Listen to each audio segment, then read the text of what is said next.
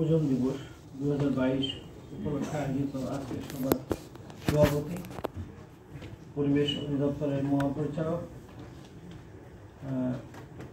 Doctor Hamid sir, আজকের সভার প্রধান অতিথি বাংলাদেশ গণপ্রজাতন্ত্রী বাংলাদেশ সরকারের মাননীয় মন্ত্রী সাইদুল স্যার, আছেন আমাদের মাননীয় পরিবেশ সচিব, পরিবেশের অতিরিক্ত সচিব, আমার সামনে আছেন বিভিন্ন দপ্তর সংস্থার প্রতিনিধিবৃন্দ, আমাদের এসি এবং উৎপাদনকারী প্রতিষ্ঠান সমূহের প্রতিনিধিবৃন্দ, প্রিন্ট এবং ইলেকট্রনিক মিডিয়ার উপস্থিত ভাই ও বন্ধুগণ, সাংবাদিক বন্ধুগণ, আসসালামু আলাইকুম। আমার ছোট্ট একটা প্রেজেন্টেশন, আমি BSTI কে রিপ্রেজেন্ট করতেছি। আপনারা জানেন BSTI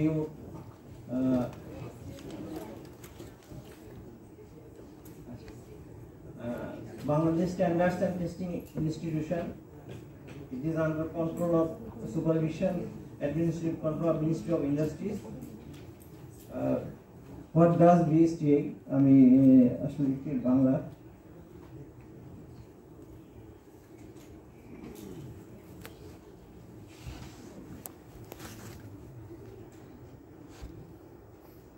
BSTI মূল দায়িত্ব Bangladesh standards and testing institution সংশোধিত আইন 2018 এবং ওজন ও পরিমাপ মানদণ্ড আইন 2018 এর ক্ষমতা বলে সরকার BSTIর উপর নিম্নরূপ দায়িত্ব প্রত্যাপন করেছেন। দেশে উৎপাদিত, আমদানিকৃত এবং শিল্পপণ্য, খাদ্য, কৃষিজাত পণ্য, রসায়ন, পাট, বস্ত্র এবং প্রকৌশল পণ্যের জাতীয় মান BSTI প্রণয়ন করে থাকে।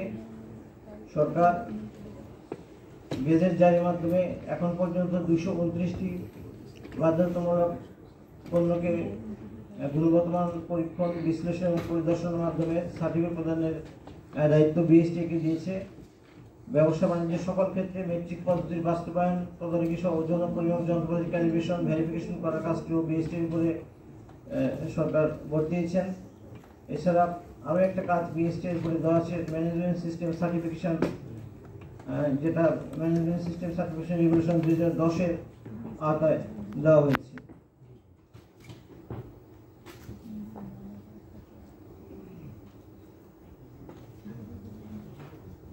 BSTI তার 4টি অর্গানের মাধ্যমে এই 6টি অর্গানের এই কাজগুলি করে থাকে, যেখানে আছে একটা স্ট্যান্ডার্ড উইং, করে থাকে chemical testing wing, physical testing wing, metrology wing, certification mark wing এবং অ্যাডমিনিস্ট্রেশন উইং এর মাধ্যমে BSTI কাজগুলি করেছে।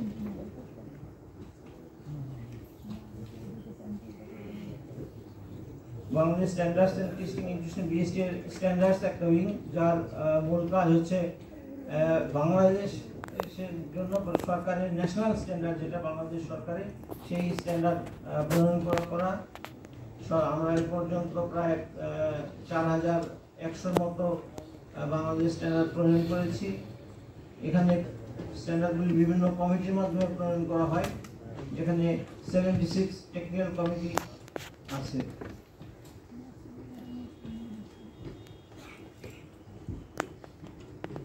ব্যাক সেক্টরের রেফ্রিজারেটরের ক্ষেত্রে BSTI যে বাংলাদেশ সরকার যে স্ট্যান্ডার্ড প্রণয়ন করেছে সেটা না BDS 1849, আমরা 2012 সালে এটাকে প্রণয়ন করি। এটার নাম হচ্ছে স্পেসিফিকেশন ফর হাউজহোল্ড রেফ্রিজারেটরস অ্যান্ড ফ্রিজার্স। রেফ্রিজারেটরের ক্ষেত্রে দুটো স্ট্যান্ডার্ড, একটা স্ট্যান্ডার্ড যেটা কাজ করে প্রোডাক্টের গুণাগুণ বা কোয়ালিটি নিয়ে, আরেকটা স্ট্যান্ডার্ড আছে energy efficiency, that means star leveling, সেটা BDS 1850 2012 specification for energy efficiency rating of household রেফ্রিজারেটরস, ফ্রিজার্স and ফ্রিজার্স। এছাড়া আরও আমরা ISO স্ট্যান্ডার্ড, আপনি জানেন যে BSTI ISOর সদস্য এবং ফোকাল পয়েন্ট ফ্রম 1974 সাল থেকে সরকার BSTI কে ISO সদস্যভুক্ত করে এবং এই জন্য কিন্তু বাংলাদেশকে একটা বড় এখন মনে হয় প্রায় 30 লাখ টাকার মতো দিতে হয় সরকারকে সদস্য মেনটেন করার জন্য। এখানে আমরা আইসির সদস্য, যেটা ইলেকট্রিক্যাল পণ্যের ক্ষেত্রে আইসি স্ট্যান্ডার্ড প্রণয়ন করে থাকে। আমরা রেফ্রিজারেটরের ক্ষেত্রে রেফ্রিজারেটর স্ট্যান্ডার্ড যেগুলি আছে সেগুলি প্রণয়ন করেছি। এই সংক্রান্ত আইসি এবং এর সেফটি রিকোয়ারমেন্টস, আইসি যে সমস্ত standard refrigerator air conditioner safety করেছে সেগুলিও বিএসটি অ্যাডপ্ট করেছে।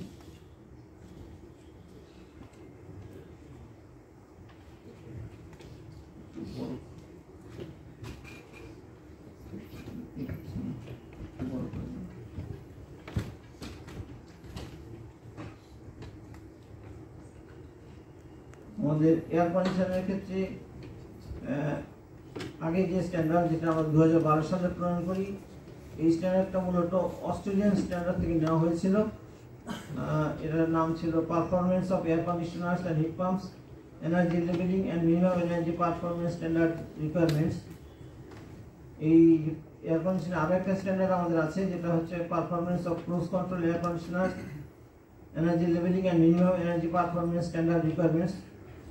এছাড়া রেফ্রিজারেন্টের ক্যারেক্টারিস্টিক্স এবং এর সেফটি রিকোয়ারমেন্ট সম্পর্কে ISO 5149 স্ট্যান্ডার্ডকে প্রণয়ন করেছিল 2009 সালে, এবং 2017 সালে ISO রিভাইজ করে 4টা পার্টে করে, এবং সেই 4টা পার্টও BSTI তার টেকনিক্যাল কমিটির মাধ্যমে যাচাই বাছাই করে বাংলাদেশ স্ট্যান্ডার্ড হিসেবে অ্যাডপ্ট করেছে।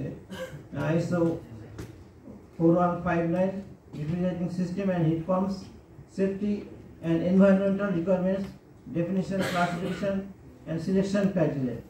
আসলে রেফ্রিজারেন্টে কি হবে না হবে, কি থাকতে হবে, এই সব কিছুই কিন্তু এখন স্ট্যান্ডার্ড নাই। একসময় বলা হতো বিএসটিতে, কিন্তু বিএসটি রেফ্রিজারেটর এবং এয়ার কন্ডিশনের সম্পূর্ণ স্ট্যান্ডার্ড বিএসটি অলরেডি প্রণয়ন করেছে, এবং সেই স্ট্যান্ডার্ড অনুযায়ী বিএসটির কিন্তু নিজস্ব ল্যাব আছে। সরকার 2012 সালে একটি প্রজেক্টের মাধ্যমে প্রায় 12 কোটি টাকা দিয়ে যন্ত্রপাতি দেয়, এবং আমরা একটা খুব সুন্দর ল্যাব করেছি। এই ল্যাবকে আরো বড় পরিসরে করার জন্য সরকার আরেকটা প্রজেক্ট আমরা সরকারের কাছে জমা দিয়েছি, যেটা পরিকল্পনা কমিশনের মাননীয় প্রধানমন্ত্রীর অনুমোদনের অপেক্ষা আছে। এবং আপনারা যদি বিএসটিতে রিসেন্ট যান, দেখবেন যে রেফ্রিজারেটর এবং এয়ার কন্ডিশনার আমাদের প্রিমিসেসে ভর্তি আছে, এবং এত বড় বড় রেফ্রিজারেটর, ডাবল ডোর নাকি, এবং এটা দেখলে অবাক হয়ে যাবেন যে এত বাংলাদেশের লোক এটা কিভাবে সম্ভব যে এত ইউজ করতেছে এয়ার কন্ডিশনার রেফ্রিজারেটর। এবং আমরা 2012 সালে এয়ার কন্ডিশনার স্ট্যান্ডার্ড প্রণয়ন করে, সেটা ছিল অস্ট্রেলিয়ান স্ট্যান্ডার্ডকে জাস্ট কপি। বাট এবার আমরা 2022 সালে রিভাইজ স্ট্যান্ডার্ড করেছি। আমি এটাকে ভিতরে যাবো স্ট্যান্ডার্ডে, যেটা ফুললি আমাদের যে সমস্ত উৎপাদনকারী ভাইরা আছেন সবাইকে নিয়ে, ওনাদের মতামত নিয়ে বিএসটি অফিসে মিটিংয়ের পর মিটিং করে আমরা 3 মাসের মধ্যে একটা রিভাইজ স্ট্যান্ডার্ড করেছি। এটা গত 7/9/2022 সালে আমাদের বুয়েটের প্রফেসর ডক্টর মুনির মুর্শিদ স্যারের সভাপতিত্বে মিটিংয়ের মাধ্যমে এটাকে অ্যাপ্রুভ করেছি। এটা আরেকটু কাজ আছে, এবং এটা এখন গ্যাজেট নোটিফিকেশনের জন্য আমরা মন্ত্রণালয়ে পাঠাবো।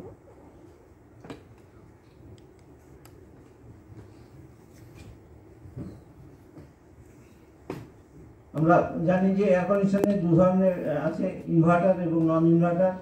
এখানে ইনভার্টারের variable capacity unit, equipment where the capacity is varied to represent continuously variable capacity, এর ডেফিনিশন। এবং নন ইনভার্টার ডেফিনিশনও আমরা এই স্ট্যান্ডার্ডে অন্তর্ভুক্ত করা হয়েছে, equipment which does not have possibility to change the capacity, the fixed unit। এবং এই স্ট্যান্ডার্ডে আমরা ক্লাসিফিকেশন দিয়েছি এয়ার কন্ডিশনারে। একটা classification by function, cooling and dehumidification, cooling and heating by hit pump, cooling and heating by electric heater, unit mounting arrangement, ceiling, casket, floor mounted type, wall type, window type.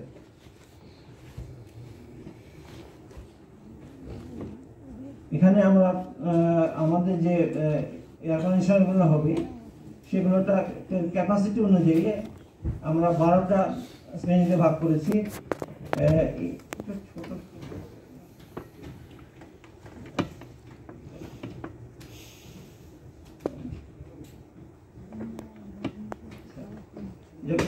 আমি বিটিউতে এবং BTU versus ওয়াটে যেটা আসবে সেটা এখানে বলা আছে। 6000 হলে কত হবে, 9000, 12000, তারপর 18000, 22000, এইভাবে আমরা 12টা ক্লাসিফিকেশন করছি। এবং এই ক্লাসিফিকেশন কিন্তু আমাদের সম্পূর্ণ দেশীয় উৎপাদনকারী স্কোয়ার ইলেকট্রনিক্স, ওয়ালটন, বাটারফ্লাই যারা ছিলেন, আমরা কিন্তু সবাইকে আমাদের প্রিমিসিসে ডেকে নিয়ে মিটিং করে সবার সম্মতিতে এই ক্লাসিফিকেশন দাঁড় করেছি।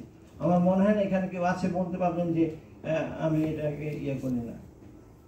ওয়ালটন তো নিশ্চয়ই আছেন, ওয়ালটনের প্রতিনিধি। এর যে কিছু টেস্ট রিকোয়ারমেন্টস আছে, আপনারা জানেন যে এই এসি বা ফ্রিজের ক্ষেত্রে সেফটি একটা বড় জিনিস। তো সেফটির ক্ষেত্রে কী কী প্যারামিটার আমরা টেস্ট করব সেটা এখানে বলা আছে। এবং এরপরে হচ্ছে পারফরমেন্স রিকোয়ারমেন্টস। দুই ধরনের রিকোয়ারমেন্ট, একটা সেফটি রিকোয়ারমেন্টস এবং পারফরমেন্স রিকোয়ারমেন্টস। পারফরমেন্স রিকোয়ারমেন্টে আমরা এই জিনিসগুলো দেখব: cooling capacity, effective power input, EER test, certificate of performance, coefficient of performance, power factor, maximum cooling performance test at 90 degree of the rated voltage, at 110 degree of the rated voltage, minimum cooling oblique freezing up air leakage। এখানে এই যে জি পর্যন্ত এইগুলি আমরা cooling মোডে test করব। এবং আমরা জানি যে এখানে আমাদের স্ট্যান্ডার্ডে কুলিং মোডও আছে, হিটিং মোডও আছে। হিটিং মোডে আমরা এই তিনটা টেস্ট করব, যে তিনটা আছে। এবং ফাইনালি যে পারফরমেন্সের এনার্জি স্টারে যখন যাচ্ছি আমরা, 5 স্টারের যে রেশিও এখানে বলা আছে, energy ratio, input power by output পাওয়ার, সেই রেশিওতে আমরা আগে যেটা ছিল আমাদের আগের স্ট্যান্ডার্ডে নাকি সবাই 5 স্টার পেয়ে যেত, এটা বলতেছিলেন দীর্ঘদিন থেকে। তো যার ফলে আমরা আমাদের পার্শ্ববর্তী দেশ Indian standard, Sri Lankan standard, Nepal standard, even ইন্ডিয়ার যে রুলস করেছে তারা, সেই রুলসকেও কনসিডার করে আমাদের টেকনিক্যাল কমিটি এবং আমাদের সব উৎপাদনকারীকে বসে আমরা কিন্তু এই যে এনার্জি স্ল্যাবের যে স্টার রেটিং, স্টারের এগেনস্টে আমাদের এনার্জি রেশিও কত হবে, এই টেবিলগুলি কিন্তু ফিক্স করেছি। গত 31/8/2022 তারিখে কিন্তু এটা একদম আমি ওপেনলি নিজে বারবার ফোন করে মেল দিয়ে সবাইকে ইনভাইট করে আমাদের প্রিমিসিসে ডেকে সবার সম্মতি করেছি। এবং এটা কিন্তু এসআর হওয়ার পথে। এখানে 3 টন থেকে মানে 1 টন থেকে 5 টন পর্যন্ত আছে। এবং মার্কিং আমরা একটা এসির গায়ে কি দেব, দেখবে BSTI বা উৎপাদনকারী কি দেবেন, সেই প্যারামিটারগুলো কিন্তু আমরা এখানে বলছি। Name and address of the manufacturer, type or model number, serial number of the unit, name and quantity of the refrigerant charge, rated voltage, phase, power factor and rated frequency, rated cooling capacity at rated condition, power consumption at the rated condition, nominal current at rated conditions। এই জিনিসগুলি আমরা যখন fridge আমরা বা air conditioner গায়ে থাকতে হবে। এরপর আসছে লেবেলিং। আমরা যেহেতু এখন স্টার মার্কিংয়ে, আমরা আগের যে স্ট্যান্ডার্ড করছিলাম সেখানে কিন্তু বার চার্টের মার্কিং কন্ডিশনটা ছিল। এবার আমরা যেহেতু স্টার রেটিং সিস্টেমটা সর্বাধিক আমাদের এই রিজনে, বিশেষ করে ইন্ডিয়া, নেপাল, শ্রীলঙ্কা, বাংলাদেশ, সেই জন্য আমাদের উৎপাদনকারী বা আমাদের সবারই সম্বন্ধে আমরা এই স্টার লেভেলকে ডিফাইন করেছি। আমি আগে দেখলাম যে স্টার লেভেলিংয়ের যে 5 স্টার সবাই বেতন নাকি, এই জন্য 5++ও 5+5++টারও ডিফাইন করেছে আমাদের কমিটি। অ্যাকচুয়ালি এই স্ট্যান্ডার্ড করার সময় কিন্তু বিএসটি এর কিছু নেই, এখানে যা কিছু করে থাকে আমাদের স্টেক হোল্ডার মিনস উৎপাদনকারী, বিশেষজ্ঞ, বিভিন্ন অ্যাসোসিয়েশন, সবার মতামতকে জাস্ট বিএসটির কাজ হচ্ছে সেক্রেটারি সার্ভিস। এরপর আমরা এই ধরনের একটা স্টার লেভেলিং আমরা প্রোডাক্টের গায়ে ইনসার্ট করব। এটা ফাইনাল হয়ে গেছে। Lastly on behalf of BST সবাইকে ধন্যবাদ জানাই। এবং আমরা অচিরে, যদি আমি বললাম যে রেফ্রিজারেটর স্ট্যান্ডার্ডটা 2012 সালে, কিন্তু it is under the revision. আশা করছি মাসখানেকের মধ্যে এই স্ট্যান্ডার্ডটা রিভাইজ হয়ে যাবে। Thank you for patient hearing.